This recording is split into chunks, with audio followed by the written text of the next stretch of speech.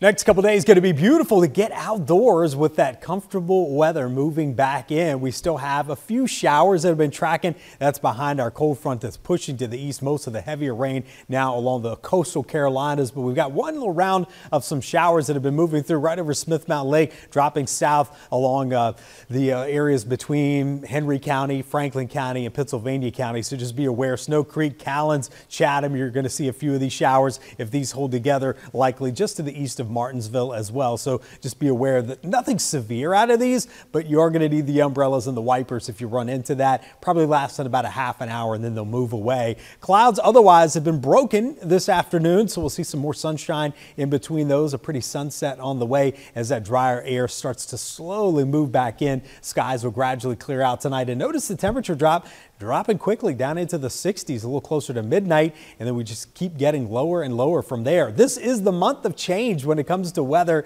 It is the start of meteorological autumn. September begins that. At the beginning of the month, average highs in the low 80s, lows in the low 60s, and that sunset around 7:47. Watch what happens by the end of the month. Almost a 10-degree drop in temperatures for both daytime highs as well as those overnight lows. Our average rainfall for the month coming in around 4 inches of rain. Of course, we have the equinox coming up on September the 22nd. So it is pretty common for us to get these temperature roller coasters over the course of September and even into October. Are we done with the 90s? For the time being, yes. We'll always have to watch, kind of see if we can get another little hot stretch that moves in, but I think the worst of the summer heat is behind us now. We do have some cooler weather. It's not going to be this cool from now on, but certainly a refreshing change after the heat we've had. Lows drop into the 50s tonight. A comfortable start to your Tuesday. We'll get back into those mid 70s to upper 70s tomorrow afternoon. Looking ahead, the cool weather does last for about a week. We've got another reinforcing shot of some of that cooler weather that drops south as we head into the weekend, but it may also pick up some rain, and that's something we're going to keep an eye on. We've got rain down here across the Gulf Coast states,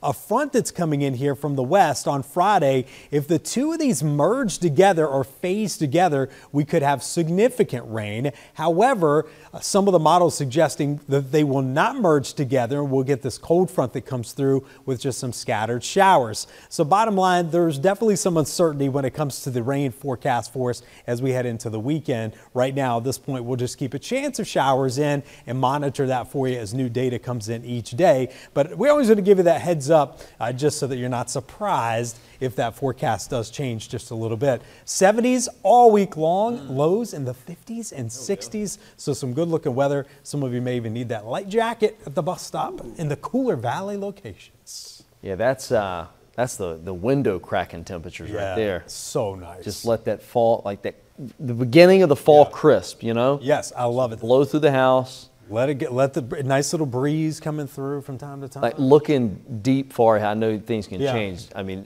you think we might be kind of in that 70s? It looks like 70s for about the next week and a half. We'll warm back up to the 80s, but I just don't see any of those huge heat waves. Nothing like that in September. Let's hope not. Brent, thank you. After the break, survey.